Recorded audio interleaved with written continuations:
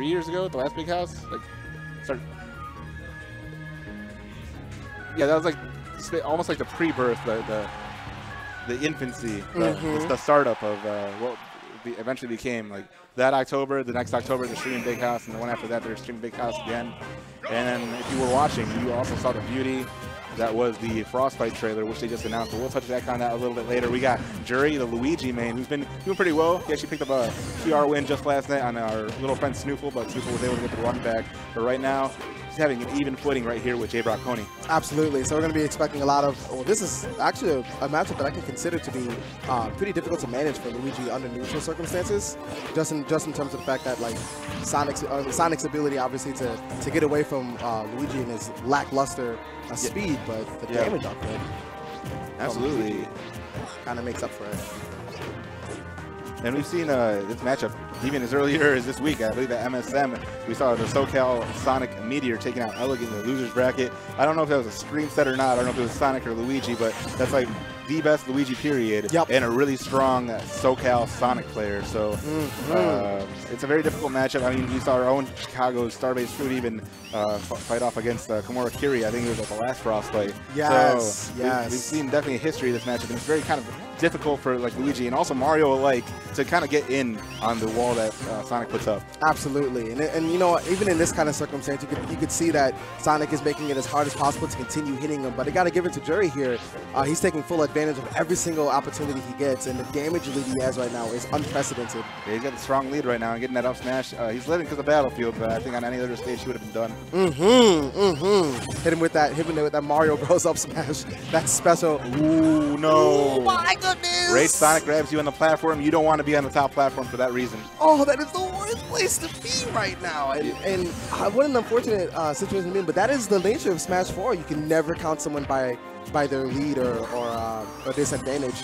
This game will turn heads faster than a pretty lady walking down the street. Oh, absolutely. You know, this is a very difficult situation to be in, but I mean, going into winners round 3, this is kind of mistakes you can't afford to make because you only get 2 losses per tournament. So, sticking out that nair, but again, Battlefield hanging on. I'm telling you that like this stage is like the pick for him, and look now we're seeing the fruition of the time that was spent from the previous stock from JBrock, because now we can take advantage of it with the little amount of time that's left. Granted, they're not halfway in, but every second counts when you're playing Sonic, you know. I find it very interesting he's opting for these forward throws. I know Luigi's back throw is a little bit stronger than Mario's, but again, this is Battlefield, so he doesn't want to stale it out, I understand. But now he's taking that extra percent. Yep, every single extra credit percent for Sonic is more paramount than for other characters. So long about Bowser, taking him out with that back throw. So that was big. Finally getting rid of that first stock. So now he's got to play exactly like he did the first stock and not get grabbed on the top platform.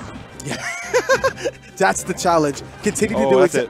Yeah, he put himself in a bad situation right there. Yeah, that's definitely that's one of those circumstances. They're talking about like the difficulty of Luigi coming straight from the physical requirement of mashing, and had he been able to jump around and mash through the double jump. Yeah, that's what just brings me back to an interview that Elegant even had at a recent MSM that he had won. I think it was the one either before GTX or after GTX, where he said Luigi that can mash is significantly better in so many matchups than a Luigi that cannot mash. Like he says, a Luigi that can mash, Luigi's Sheik is 55-45 Sheik, whereas if he can't mash, he's going to get edge guarded way more. So the matchup difference is kind of dynamically like changes that much. It dramatically changes that much. It's like taking Peach and not being able to float with her, you know, versus being able to float. Oh, and like recognizing all your float cancels. Like knowing your tech is kind of huge. So if you're gonna play Luigi, definitely recognize the best mashing options to get good percent. Get the best mashing options to just mix up your recovery options, because that's a big part of the game. Absolutely. But in the meantime, checking out that string of up airs, looking a lot like his brother right now. Oh yeah. I actually. Not to mention that I have not seen that many Luigi up here string together as if it were Mario. But now a couple spin dash conversions away, and now that he's closing the percent gap. And that's going to be very crucial here for JBrock. But again, we saw that kind of change, and what a challenge here! This guy is showing no fear whatsoever. Absolutely, and I mean, if you noticed in the first game, he was able to get the grab on the top Battlefield platform. Well, the top of the Dreamland platform is a little more deadly. So is it the ceiling smaller or? No, okay. So the Battlefield ceiling is the tallest ceiling in the game, This has the same ceiling as like Smashville and every other stage but Town and City. Town and City having the lowest ceiling. But it's a tri-plat. Because it's a tri-plat. I see. So it's not Battlefield, so to speak. It doesn't have a lower ceiling, but it's lower than Battlefield in comparison. That's why. Okay, that's where the illusion comes from. But what a return, going straight back in and taking advantage of that normal size ceiling for that up smash to bring that the game back to even a stock apiece. Yeah, he found the answer right there with the up smash. This is great because you don't want to have Sonic run away with a stock lead. We saw that kind of thing happen last game. And oh my goodness, the careful play that's going to be having to come in here as JBrock continues to take advantage of every hit he's getting. Yeah, this is absolutely exciting. Has me on the edge of my seat, man. I'm almost losing control just watching this. Right? Oh my goodness, and now we're seeing again like this is I mention it as many times as I do because of how important it is for this particular character, the meta that Sonic's currently in.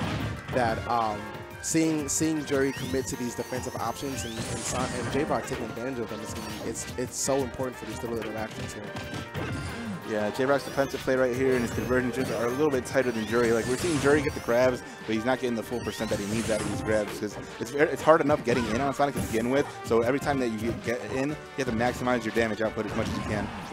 I want to make a quick shout out here to the little bit that JBrock was doing there with the shields and jabs. You're shielding the fireballs and then jabbing because of knowing that Luigi's fishing for the grab usually after fireballs, and he's jabbing after to make it as difficult as possible and keeping Luigi out of the bubble there. Well played on JBrock's part. Yeah, that was actually great awareness on that. I actually didn't pick up on that myself. So JBrock advancing on the winner's bracket with that 2-0, keeping his composure despite the first stock deficit, like the first percent deficit of the set.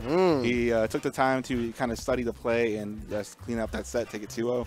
Advancing in winners, but we might still see Jury and losers. He's very strong, up-and-coming Luigi we have in Chicago. Absolutely, absolutely. I definitely liked what it is that Jury was doing.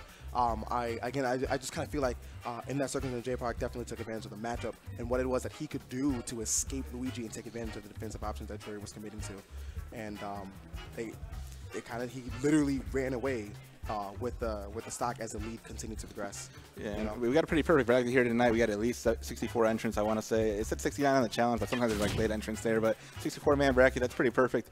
We're going to have a good time tonight. Oh yeah, we were just talking about Frostbite, so let's go ahead and bring it right back. At Big House 7, we revealed Frostbite 2017 with this crazy early 2018. You already know, dropping into next year already. We are getting set up. Yeah, man, we got that early entry fee right there. $30 venue fee, and then $10 for singles and $10 for doubles. It's like a paired thing, but like it's like if you buy singles, you basically get doubles for free. So I mean, the venue fee, this is only for the first week, so I leave until Monday.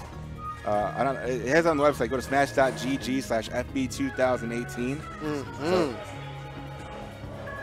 80 entrants have already signed up, and it's been like what 24 hours. No, I think it's Monday. I'm stupid. It's been 4. We've got